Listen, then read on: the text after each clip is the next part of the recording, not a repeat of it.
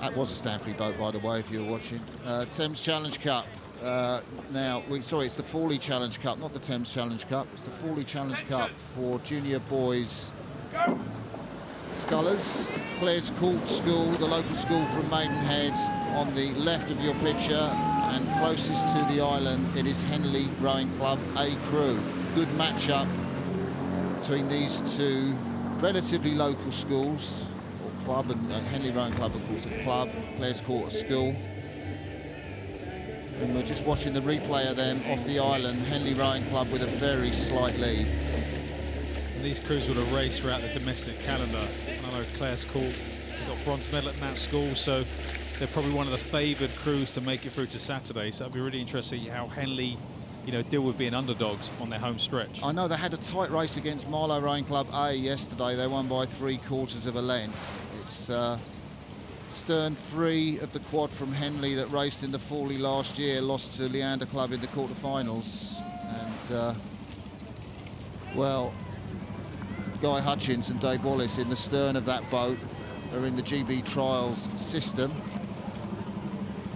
And Hutchins won gold in Munich in the junior men's double. So a lot of experience in the Henley boat, who are maybe just leading slightly Clare's Court, who are a selected crew. Yeah, it's really tight. There doesn't look like much in it. So it's that once again growing in confidence as you race up the track. Trying to put the other crew under pressure, playing those mind games. There's definitely not much in it.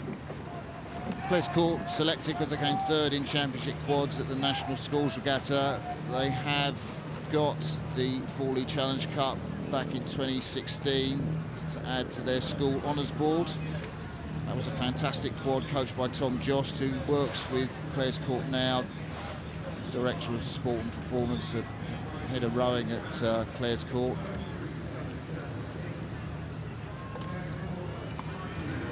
This is such a tight race. Henley Rowing Club had led out, but Clare's Court, they had a good second half in that 2016. They really did well. Very low draw, you know, and Clare's Court crews tend to step on through the season.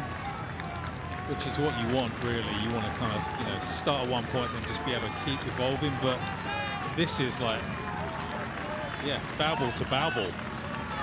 What a great race before the lunch break. We're going back to live pitches. You can see Clare's Court have edged out as they come along the enclosures. They have a half a length lead over Henley Rowing Club. It's all or nothing now for the men from Henley Rowing Club.